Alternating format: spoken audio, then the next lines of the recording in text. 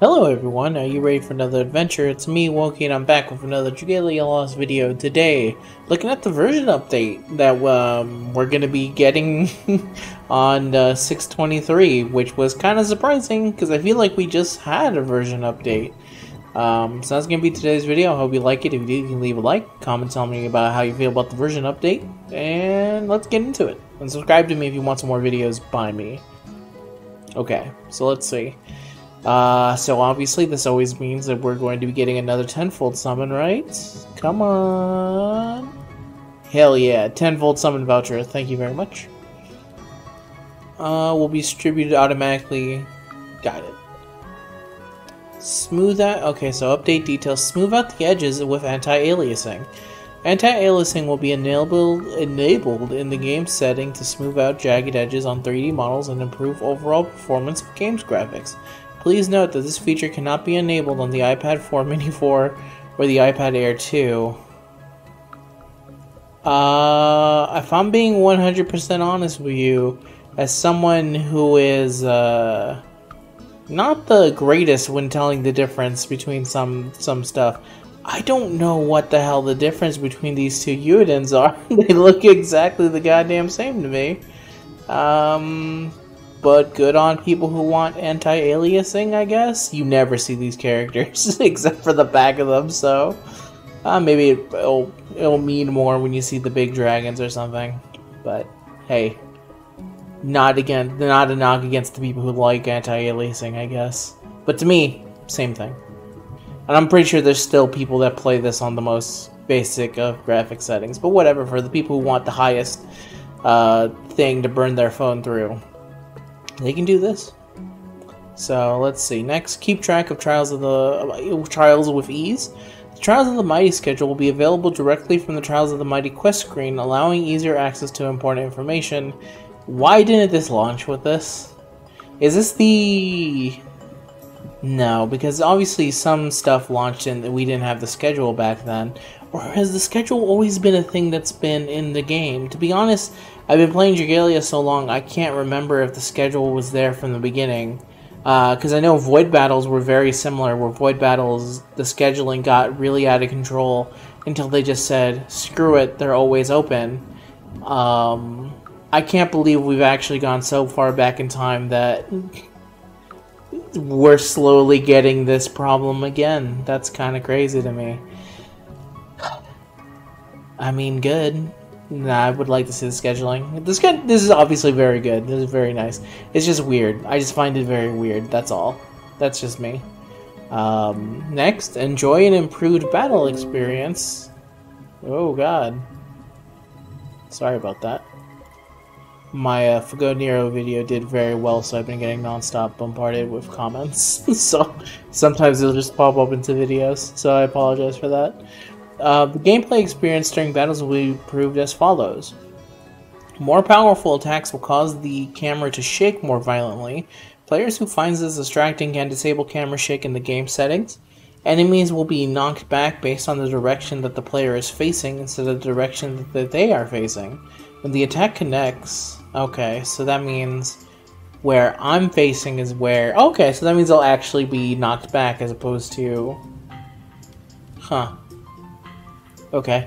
The visual effect that is displayed when... I'm trying to think of the amount of times I've knocked back an enemy, and I want to say it's 0. I don't think I've ever actually... That was that slight pause. I'm like, wait a minute. When have I ever knocked back anything? I can't really recall. The visual effect that's displayed when an enemy connects with based on attack strength when Punisher type abilities connect. This effect will be shown in black. Unique effects such as overdamage will be given priority when attempting to display multiple effects at once. Okay, cool. Sounds very nice. I'm interested to see how the camera shake will be. But similar to the anti-aliasing, I feel like there's a lot of people who play this specific... Maybe it's just specifically the people who are like super grind heavy, and that's actually not the majority. I need to remember that the majority of the game, which are the people who will like put the graphics the lowest, beat everything the first hour it's released, that's actually not the main demographic of the game. And it's actually like 98% super casual and 2% the rest of us, so need to remember that. Oh, it's probably not that big. It didn't used to be that big, but over time it certainly has changed. Quality of life improvements. Oh wait, no. Other changes. The summon animations for certain dragons will be adjusted. I actually checked. There are 120 dragons in this game. Not all of them summonable. You can't just say certain dragons will be adjusted, Dragalia. You need to tell us which dragons. Or maybe more specifically, just tell us which dragons are not being adjusted. I'm trying to figure out if what fucking dragons got the slight animation update. I don't... Sure. Interested to see what that means. I'm all for cool summon animations. It's just that it feels weird to give it to random dragons. The user interface will be adjusted in various places. Cool quality of life improvements. If an adventurer's Dragon Drive gauge becomes empty while they are using a skill using Dragon Drive will be deactivated after the skill is finished. Cool. Issues addressed. Ordinarily, a single adventurer is not able to equip 2 Worm Prints of the same name at the same time. However, it has come to our attention that Worm Prints that drop from Rise of the Sinister Dominion quest with the same name but different affinities can be equipped on a single adventurer at the same time, granting the stats, abilities, and affinity bonuses of both. This behavior is not intended. After updating the version 2.9.0, players will not be able to embark on a quest of 2 Rise of the Sinister Dominion Worm Prints of the same name are equipped on an adventure on the team. Such Worm Prints will be automatically unequipped during maintenance around 624. Sure.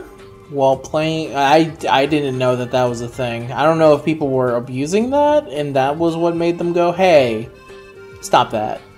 But, I mean, it's not really abusing. The reason people are doing it is because, you know, Rise of the Sinister Dominion is kind of early on, so some people are just trying to save some time. I guess that's my theory of it anyway. Maybe they never intended it to be that way. While playing Ayako and Ohito, I just came off of work, give me a break. On Expert or Legend difficulty, if Ayako, human form, is defeated under certain conditions while performing an attack that requires both Ayaha and Omaha to attack simultaneously, such as Nekomata, she will not transform into her beast form and the game may freeze. So they're fixing that, that's very nice.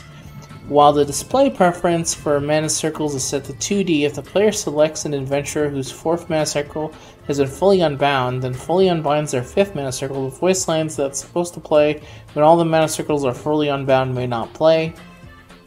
If the adventurer child Ransel uses the Swing for the Fences skill while inspired, then uses the skill again, it will deal critical damage a second time.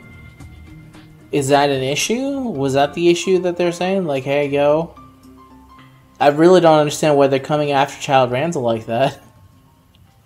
But okay. Seems like a weird thing to be like, yo, out of all these adventurers, Child Ransel, you're getting too many crits, man. We know you're based off of crit damage completely, but come on. But maybe you know, to be fair, I don't have Child Ransel and I have no idea how you'd actually make it run him. Maybe this will make him better somehow.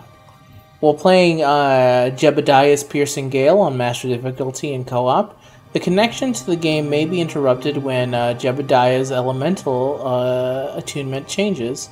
While playing Jebediah's Piercing Gale in co-op, the visual effects that appear when Jebediah uses Sacrificial Ceremony may not be displayed on guest devices. While playing Jebediah's Piercing Gale in co-op, Jebediah may behave unexpectedly if the connection from a guest device is interrupted when the performs a certain action. While playing Jebediah's Piercing Gale on Standard or Expert difficulty on co-op, certain attacks performed by the deceitful puppet summoned by Fallen Angel Gabriel may target the wrong adventurer. While playing Jebediah's Piercing Gale in co-op, Jebediah may suffer damage despite being protected by invincibility. While playing Jebediah's Piercing Gale, an icon that indicates which of Jebediah's attacks can be countered with the overdrive counter mechanic may appear off-center. And Jebediah is, of course, the brand new Rise of the Sinister Dominion that is not Lilith. His real name is like Jalbadoif or something. It's very hard to pronounce, so I just went with Jebediah. So thank you very much. That's the end of today's video. That's kind of the update here.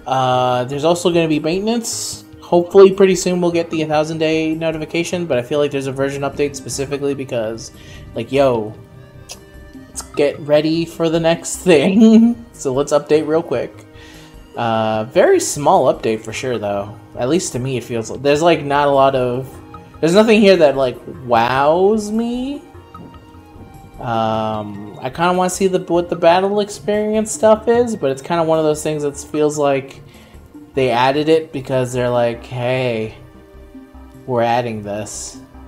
Do you like it? It's like, I don't know. You can turn it off. Thank you. Thank you. Yeah, Dragalia devs. You fucking knocked it out of the park.